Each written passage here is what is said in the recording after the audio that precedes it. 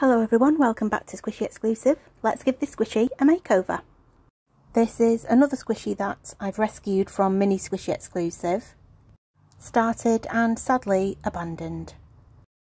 As you can see, it started out as some sort of pink rabbit's head biscuit with a white base coat and a chocolate layer added. So I'm going to carry on with this and add another chocolate layer of my own. The good thing about brown tulip fabric paint is it is very chocolatey, so you can just add it straight from the tube. I'm just going to pile it on thick and then use a lolly stick to try and smooth it down as much as possible. You can see there how shiny it is. It just looks really good already. So we'll just wait for that to dry, and you can see I filled in the gaps as well, and it looks really nice, still really squishable. So we've got our two chocolate biscuits. What is going to go in the middle for the filling? Well, I've decided to go nice and simple for this one. I've picked out some colours that I like, and I'm adding a nice thick line of icing to the middle filling. I've not made a plan of which colours are going where. I'm just adding them on, seeing how they look and trying to space them out nicely.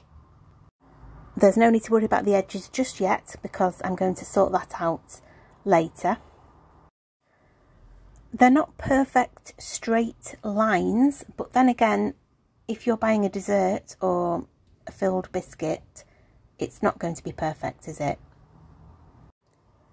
I think we'll just say it gives it a bit of personality. Anyway, the colours are turning out really nicely.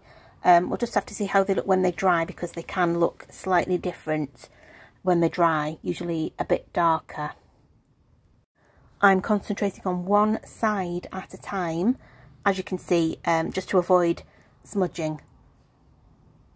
But it does look like I'm nearly done with this side, so we need to leave this to dry and then make a start on all the other sides, because you don't want to risk smudging that and ruining it.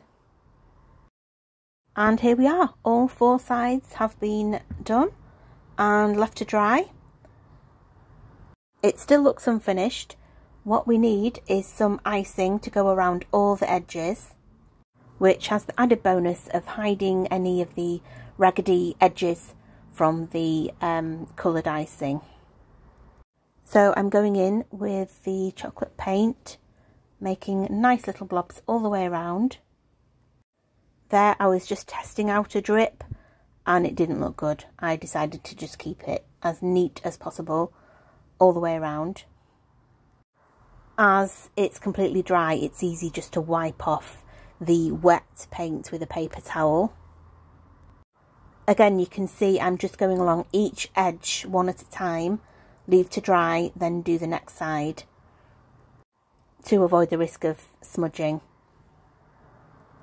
And it's time to see what the finished squishy looks like. It looks amazing, really shiny, colourful.